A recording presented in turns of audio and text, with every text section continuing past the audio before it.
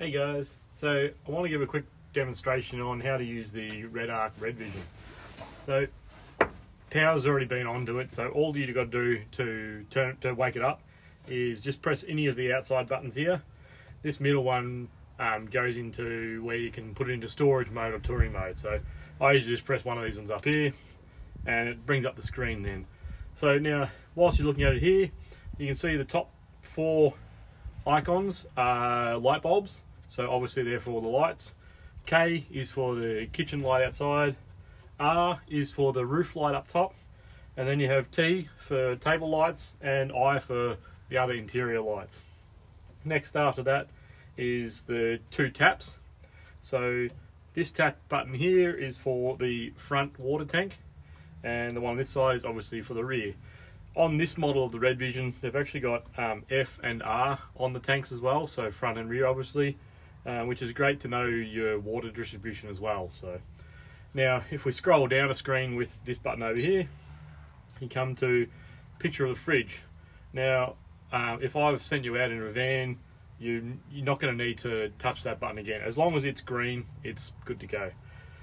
Next one down is a picture of a thermometer with a wave and a sun. That is for the diesel heater. So I want to also give a bit of demonstration on how to use the diesel heater today. So obviously press that button there, it goes green, so it's also good to go now.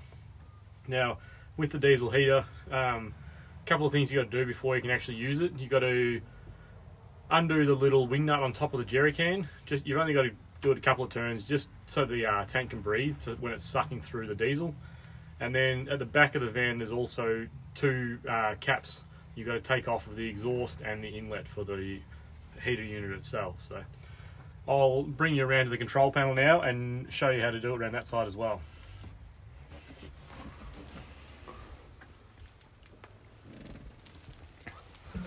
So as you can see just here, that's where I've mounted my USB charging points here. I like it there so that you can use it from the table if you're using that during the day, or also from the bed at night.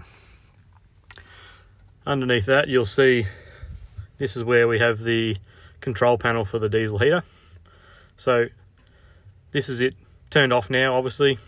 Now to start to turn it on again, press the button, it wakes up, does this little startup, comes to here. Now to turn the actual unit on, white means it's doing nothing, and as soon as you press that, it goes to green. Now that's already starting to fire up the unit already, so it's normally as simple as that. If it doesn't work like that, you just got to go, I'll turn it off again, into this section here for the to adjust all the settings. So you can have timers for it to come on, and obviously the heating mode, ventilation mode. The light goes blue when it goes into ventilation mode, and adjust all your settings there as well. I think that's about it there, guys. If you have any other questions, hit us up on our Facebook or Instagram at desertoak.com.au for our internet, or Desert Oak on Facebook or Insta. Thanks guys.